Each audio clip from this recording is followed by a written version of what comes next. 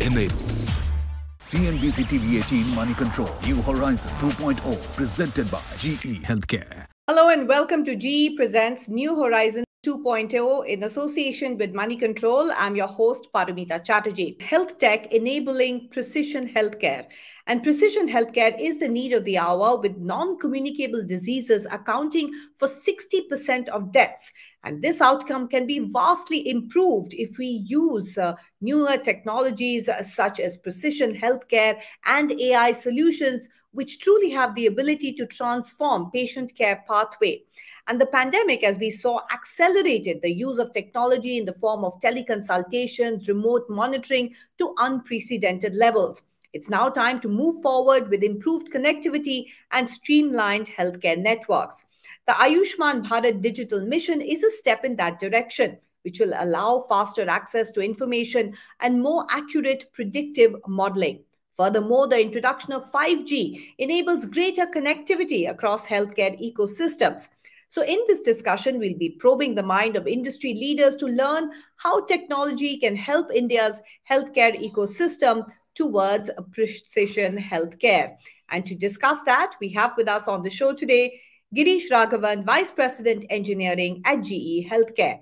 Dr. R.S. Sharma, CEO, National Health Authority. Dr. H.S. Chabra, Indian Spinal Injury Center. Dr. H. Sudarshan Balal, Chairman, Medical Advisory Board, Manipal Hospitals Group. Professor Dr. Rajiv Dasgupta, Chairperson, CSMCH, JNU, and Managing Editor, Indian Journal of Public Health. Dr. K. Hariprasad, President of Hospitals Division at Apollo Hospitals. Thank you so much, all of you, for taking the time out and to discuss really the topic of the hour, which is how do we improve India's healthcare system, particularly with the use of medical technology and the new devices and the precision care which is available.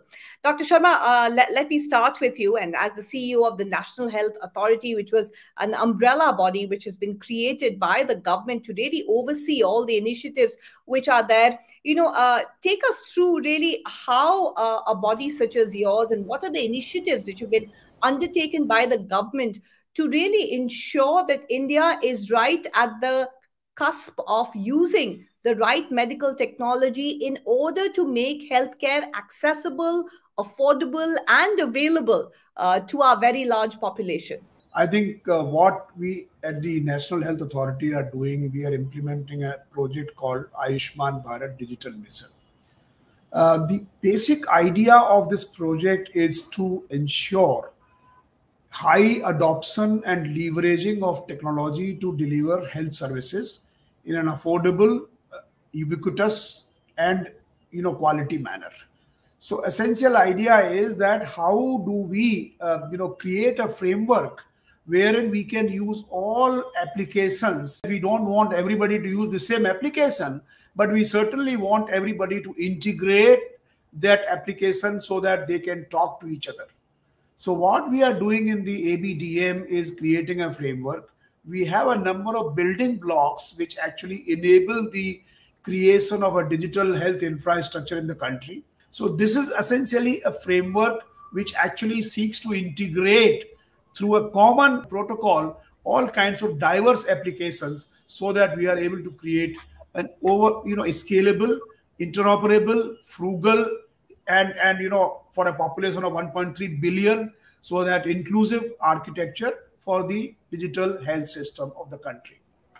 And indeed, that goal is much required, as you said, sir. And let me go across to hearing these initiatives and really this mission to integrate, provide a common framework, and all the steps that are being taken by the central government. How does it align with really the paradoxes that we see in the Indian healthcare system, where we have the latest technology available in urban areas, but yet the basic facilities are not available just a few kilometers outside of our urban cities? If you look at the paradox, what you're referring to, we have on one end, tier 1 cities, right? We have the best of the best medical equipments and technologies and physicians and clinicians. And then you go to a tier 3 city, we are seeing there's a huge want of proper healthcare. And this is precisely where, Paramita, we're expecting digital to play a huge role, right? With the government rolling out the 5G infrastructure today, we expect the 5G infrastructure to significantly reduce the gap we are seeing today between these two worlds in the healthcare ecosystem. So that is definitely one. The second thing is the whole concept of healthcare expertise, what we have today, right? So for example, today, what happens is if we have a technician or a technologist sitting in a tier 1 city, and you want to operate a medical equipment sitting in a tier 3 city, it's impossible today. So using all the digital technologies we have, which is going to be about virtual care, video calls, what we have, right? Even if you look at some of the technologies we have for remote patient monitoring. So today it's possible that a patient would be in a tier 3 city. He goes back after a large procedure. He goes to his hometown. And through remote patient monitoring, a doctor sitting in a tier 1 hospital can monitor the patient constantly and can give advices and so on and so forth. So in the entire thing, if you ask me what is going to bridge the gap between the two worlds we have, one is infrastructure, and second is the digital technology, which is going to help us to reduce the gap significantly. Bring in Dr. Balal here, since he's helming the Manipal group of hospitals, which is perhaps one of the largest healthcare networks that we have in the country today. And, physician access, a point raised by Girish, is clearly a big issue. But at the same time, the government is trying to enable a technology framework. How do you see it from a hospital end in terms of physician access? I mean, India has dismal numbers. I think 1 physician per 1,000 population, or it could be even more adverse. How is technology going to be a game changer? How have you been using it at the group? I would like to go back to the COVID pandemic for a minute, if you allow me. Though the unprecedented, devastating, once-in-a-lifetime COVID pandemic completely uprooted us, turned our world upside down, there were some silver linings in the cloud, in addition to making epidemiology, public health, vaccinations, preventive medicine an important part of our healthcare. It did give a huge impetus to digital technology, teleconsultations, artificial intelligence, remote monitoring, e-pharmacy, e-labs, etc., etc., and also made the home care possible, outpatient care possible, and freed a lot of valuable, precious hospital beds for the really, really sick. And it also helped us give special care to the elderly. Okay, I think Dr. Chhabra wants to come in at this point in time from Indian Spinal Injury Center, which is a well-known hospital in the capital city. Go ahead, Dr. Chhabra. Yeah, I think there's a great promise now in improvement in healthcare, both availability, accessibility, affordability, with telemedicine, as we have been discussing about. Telemedicine is not something new. In fact, it has been there since a long time. But with the COVID, this gained a lot of increased use per se across the country also. But there are various things we need to work upon in order to tap the potential to the maximum. Of course, we now have also the telemedicine guidelines. But if we were to go as per the guidelines, the first visit can't be through a teleconsultation. There are restrictions in the medications that you can prescribe. So there are a number of other issues also which need to be looked into. But one of the main limitations which are there in telemedicine is the ability to examine in person, right? So unless you examine a person, you can't just manage a person based on the history.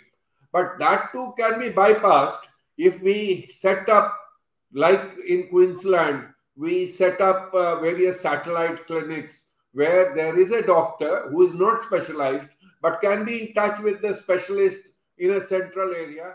Dr. Hariprasad of Apollo Hospitals, which is again one of the largest groups in the country. I mean, how do you respond and really react, whether it is from startups who are competing with perhaps some of the facilities like that hospitals such as yours are offering, or even some of the technology enablers? What have you seen in terms of the incremental benefits? COVID has created a huge boom in technology, and COVID has opened up multiple spaces, and telemedicine, as everybody was speaking about, teleconsultation has become just one aspect of telemedicine today.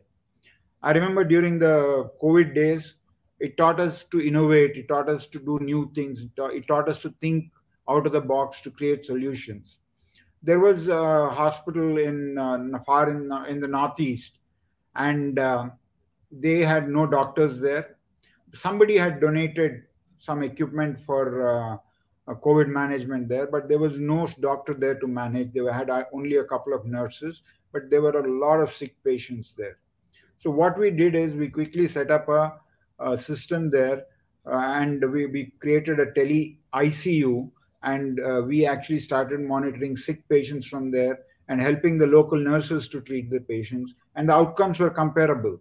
So tele ICU, telepathology, teleradiology, so multiple new things have come into the field, and they're here to stay.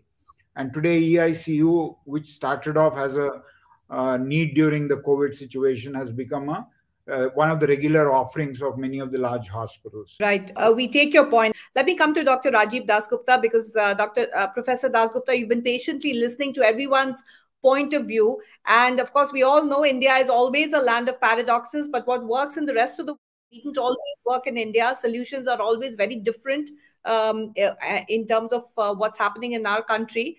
But the problem is only growing when it comes to healthcare. Share with us your thoughts in terms of precision technology and how it can address and resolve some of the problems we face. Yes, of course, India is a land of paradoxes. One big divide in India, of course, in the Indian healthcare system, of course, as we know, is the rural-urban divide, with about 2/3 of hospital beds in the urban area for 1/3 of the population that's urban. But beyond that, in terms of human resources, and healthcare is indeed extremely resource intensive, notwithstanding the technological advances, which of course are reduced to some extent. But in the rural health services today, the shortage of specialists is to the tune of 80%. Now, technology can only fill it up to a point, because specialists in the urban areas, whether they are in the private sector or in the public sector, we know are overstretched also. Second, precision medicine, of course, is the thing of the future, if not of the present to a certain extent. It's indeed what we need to aspire for. And technology can hopefully make it a lot more available and accessible than it is at present. But that's going to be an uphill task, certainly. Even in the urban areas, with the National Urban Health Mission putting in a lot of focus, still even physician shortages is to the extent of 10%. So human resource is something which is really, human resource shortage is something which is really mind-boggling. And to what extent can technology bridge that gap? To a certain extent, yes, but greater public investment is certainly necessary in the public sector, in the public health services per se, to make this available, to make this technological or the unprecedented technological advances available. And as a doctor myself, I would certainly pitch for that. CNBC TV 18 Money Control, New Horizon 2.0, presented by GE HealthCare. You are creating a common sort of a platform as far as a data repository, for instance, and we saw its success with COVID. But how do you address and respond to some of the challenges that have been raised by Professor Dasgupta and the other speakers? I completely agree with Professor Dasgupta that there are huge challenges, especially for the smaller hospitals and clinics and single doctor, maybe doctor couple clinics. Digitization is a big challenge there. But I think what we are doing here is something very interesting. We are creating a number of digital public goods which will be used free of cost by these smaller clinics. So for example, for the larger hospital chains, you have what is called the Hospital Management Information System, HMIS, which actually does the entire management and creation of digital records and scheduling and other kinds of things. Similarly, we are creating, let's say, a free application for the smaller doctors, because the whole idea is that once you start digitizing this space, which is so heterogeneous, but in a way you digitize it and then make it patient-centric, in the sense that if I went to a small hospital today and I went to another hospital after 3 days, my records must be available to me as and when I want them. And therefore, I think creating technologies and creating applications which actually are user friendly, which are doctor friendly, which are patient friendly, and which can, interoperably interchange the records, and creating a protocol for interchange of these records will be something which is required. But I completely agree that it is not something which can be done overnight. Dr. Hari Prasad, would you like to add to this? How do you respond and how do you react to what Dr. Sharma is saying in terms of really creating a homogeneous data pool which is interoperable, for instance, between hospitals? Today, that is not possible, or rather, that is not being implemented. It's quite a headache, in fact, both for patients and doctors alike. I think we are at the right time. The COVID period actually demonstrated India's capability to respond to a challenge. I think the simple example Dr. Sharma spoke about, the CoWIN app, it is all about public-private partnership. A huge segment of tertiary care is in the private sector, and a lot of regulations and a lot of infrastructure is available in the is with the public sector. So ideal public-private partnership is something which is critical and which has the potential to propel India into the future. Girish, what are going to be the strategic pillars for you at GE going forward, especially when it comes to digital innovation? So if you look at GE's strategy on digital has been revolving around what we call the Edison strategy, right? So Edison is basically, as some of you might be knowing, is the core of the digital's backbone for GE HealthCare. What we are trying to do today is to build a platform through which you can aggregate information coming from disparate sources, right? And you're trying to provide a much more I would say comprehensive and consolidated view. So our strategy in digital has been one, to build a very solid foundation, the platform, what we call the Edison platform, on which the third-party applications can accelerate development. And the second is to build a platform through which you can aggregate data from multiple sources and provide a longitudinal patient pathway or a patient jacket in a much more simpler manner. And is your platform going to be integrated with the government's platform as well? The actions we are working towards, and Dr. Sharma is aware of this, we've been working with this organization, is to see how, basically what Dr. Sharma has been putting together is the backbone of India's healthcare ecosystem, right? It is like a backbone, and every vendor or every hospital has to join that particular backbone. So we are providing, we'll be enabling that functionality where we'll be able to get onto the platform in a much more seamless manner. So that's a real life example of really a public-private partnership, and I'm sure there are very many more. Dr. Chabra, what are going to be your sort of key focus areas when it comes to MedTech, when it comes to precision technology, both from a patient as well as a healthcare provider perspective? I think one of the greatest potentials of Ayushman Bharat Digital Mission and digitization is the ability to collect data from across the country and then have precision medicine come in, where you individualize treatment for groups of people and see it is not only efficacy but also safety which comes into concern when we develop this individualized treatment.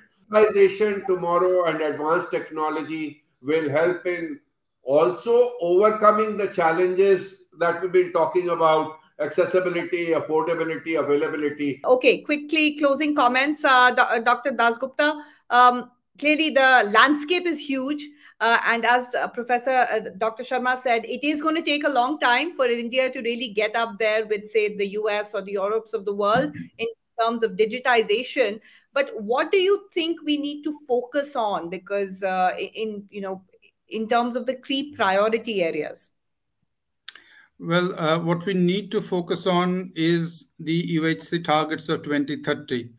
On some of these, we are on track. The Niti Aayog, for example, is tracking it state by state. And on some things, we are lagging. I think we should take heart from what Dr. Sharma is pointing out, that it is indeed possible to leapfrog on some of the dimensions on which we are lagging in some senses. At the same time, the other ball on which we should also keep our eye, 20, where digital health is a focus area. There is a lot of possibility of global cooperation, and India can certainly demonstrate what it's possible to do, even despite these challenges. And this North-South collaboration that G20 offers can actually be a beacon for some of the South-South partnerships. Right. That's that's a great point, that we can actually take this to a global scale. Dr. Balal, for you at the group, what's going to be your key focus area? Well, I think public-private partnership has shown to be a great boon in the COVID era. That should certainly continue. And I think one size doesn't fit all. I think we have to tailor not only diagnostics, but also therapy. And I think we should look at more and more of remote monitoring, both for communicable diseases and non-communicable diseases. Final word to you, Dr. Sharma. Final word in terms of data privacy. We've seen a lot of your public institutions coming under attack. You've got a lot of data that you want to accumulate, but also in terms of security of that data. Perhaps a final word in terms of your key priorities. No, I think one thing which I would like to clarify rather than, priority, is that the concept that the government is accumulating a lot of data is absolutely fallacious. See, what we are building is essentially we are building a highway where the data can travel from one place to another place, and as and when required in a standardized form, which is FHIR, nowadays the exact standard in the health space. That is what we are doing. The data stays where it is created. So essential idea is, it is not as if the government of India is going to accumulate a lot of data, because that will basically mean a huge amount of data security architecture which we will have to put in place. That's not correct. What is also being done is that this entire framework, the Ayushman Bharat Digital Mission, which we are creating, is privacy preserving, privacy by design. How it is ensured is that it is the patient who basically gives the consent. So this is based on a complete consent architecture. And as soon as he gives consent, we have a system where we keep we just don't keep the data, but we do keep the links which are linked to the Ayushman Bharat health account, whereby that person's data, wherever it is residing, is able to be kind of presented before him, and then he can share with somebody else. That's one part. The priority wise, I would say that the sooner we digitize this entire space, then I think that will be the best way, because the person will be able to create longitudinal health record. Diagnosis will become much better. We will be able to utilize anonymized data for policy making. We will be able to do a lot of predictive analysis, and a lot of side effects and a lot of these dividends will flow out of the entire digital process which will happen.